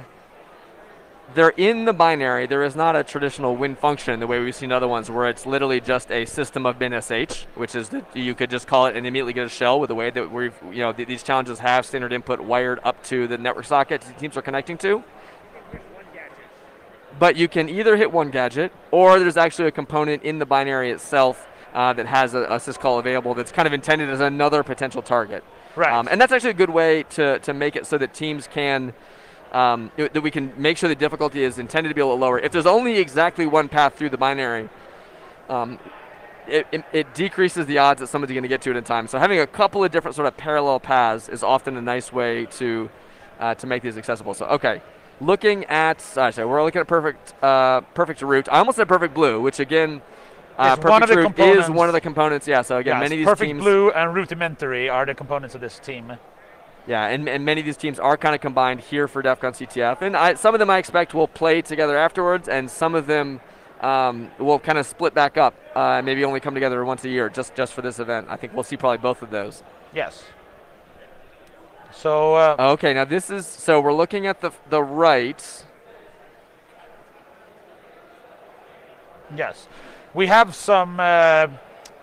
cheer in the chat. Is that let's see if I can not embarrass myself, is that like Korean script? That is Korean. Yes, for sure. I thought you were going to read it. I was like, oh, you no. We're not. Let's not go that far. I just wanted to identify the right the character set. Character set here. All right, fair. But I've actually heard that learning to read the Korean is actually relatively simple. Yeah, the pronunciation is straightforward, and like unlike Chinese, for example. Yeah. I can read a little bit of it, but like it's every character is its own word, so much harder. Yeah. I love how much love our contestants are getting. They are so handsome. Yes. They are so wonderful, and I'm glad our chat appreciates that. We have some fantastic competitors on both sides. So actually, to answer your question in chat. I know we have Alex on the Perfect Root side, only because I saw a prompt earlier. So they've got their path, their username is Alex in the virtual machine. I don't know if I've seen that for Team Starbug. the name of the player that they're sending. Right. Um, So there we go. So we've got the answers coming through. Oh, yeah, excellent. leaders doing fighting. Yeah, that's also something when I learned when playing CTFs in Korea, that you have the fighting. That's just like Yeah. working hard. And there's like a pose thing. Like Ooh, I think nice. it was like, this. Ooh, I love it. I apologize for any misremembrance of like how this is supposed to be. But back to the game. Let's go to Starbucks. You can see here that they have some kind of leak, I think, because the Pwn Tools output is switching to the hex Right. output, which it does when there are ASCII. non-ASCII characters in your debug log. So this is something I really like when using Pwn Tools. Like when you use the tubes library, turn on that debugging things. You can just see all the bytes being sent It's and really received handy. from it, and you can see that within or prepended to that text, there is some, seemingly random bytes, but probably. Well, Oh, you that can see looks the like maybe a 7F00. pointer, actually. That looks Yeah. very much like a pointer. That might be a There pointer. are they're two leaking back pointers there out. actually. Yeah. So you can see that pattern with the 0F0000. Looks like the three upper bytes Yep. of a address, typically either probably the library are going to be in that range. Yeah, like the libc or Right. something else. So thank you very much for chat. We appreciate the love. It has been exhausting. We are really excited to see these teams. We're also really excited to be done and rest our voices Oh, and yeah. just lay on the ground, I think, and be quiet for a little bit. I'm just gonna crash on the floor here right Just after. Yeah. yeah. But no, I mean, if you are here in Vegas at DEF CON, after feel Void free- Mercy. Sorry, I interrupted. Void Mercy is then yes, that makes a ton of sense. Oh, okay, nice. That's the handle. There we go. Right. So if you're here at the event, come talk to us afterwards. Tell us what you think about the event so far. Maybe if have any wish, anything to the wish list for next year if we do this again. Let's come back and take a look at Perfect Root because their payload now, they've actually been using that the abilities to send things into no, where'd it go? It went away. So they had the allocate chunk right there. So Yeah. by doing a load file from standard inputs and then sending some data, they're able to allocate chunks of different sizes. So they are looking into ways to control the heap allocations by using that standard input as a file read and then just sending an arbitrary amount of data to fill up that buffer. So that's a really clever way to get exact sized allocations. And we'll see if they are going to need that for their exploit. I don't see anyone who has actually found the vulnerability itself. We're about 15 minutes in now, and yeah, just Devast standard in, right? You don't even need to do the other version of it. But I'm still waiting to see somebody demonstrate knowledge of the actual flaw itself. I mean, They could be in their head, but I'm Right, not seeing yeah. any scripts yet. I do like this the leak that we're seeing here. I'm pretty sure this is some kind of memory leak. It sure Yeah. looks like it. And in it's even Starbucks. written here, you're calculating the libc base by taking the leak and subtracting an offset, a classic part of your exploit, right? So there's definitely some progress there. I'm not sure if that will take them all the way. So we're saying that one possible solution here is to leak a libc address, get your libc base, somehow control the register, REX register, and then go for the one That's the gadget. bug, though, right? We're still looking for somebody to find that bug. Right. How do they get that RAX control? Once they have that, I think that the rest of the components are pretty straightforward. So that's what we're looking to see. And we've got plenty of time. The good news is this final round can also, much like the last semifinal round, which was able to go a little bit longer before we went to the sudden death, we do have a good hour and a half, I think, before we are going to have to switch over to a sudden death. But we do still have a hard limit. Yes. So if we're not able to solve it, we will switch to one of our sudden deaths. And as you noticed in the last round, our sudden deaths have gotten real fast. We made sure that our sudden deaths are just very, very quick. Oh, that one was what was it? It was under 5 minutes. And It was pretty quick. Yeah. In terms of both teams being Korean-based, actually, I think we have a mixture. Perfect Root has a couple of different groups that have come together. I know. Right. But I do think Starbug may be predominantly Korean. Right, and Perfect Route, I think, is mostly U.S. based, but Students who may have come over or right. may have been from a variety of places. They have, I think, friends from across the different. I know that Perfect Blue is like a U.S. based. At one team. team, it was a college team, right? Where a lot Right. of them were still in college. I think many of them have graduated and are now in industry, but they kind of met and started there. Yes. So, all right, we're still, see, this is surprising to me. Is I wonder, are they,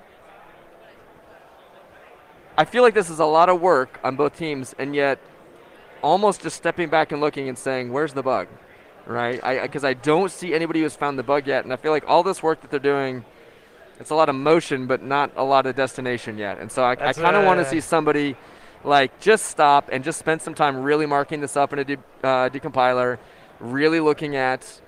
Yes, although if I did not see a stack smashing detected there, right?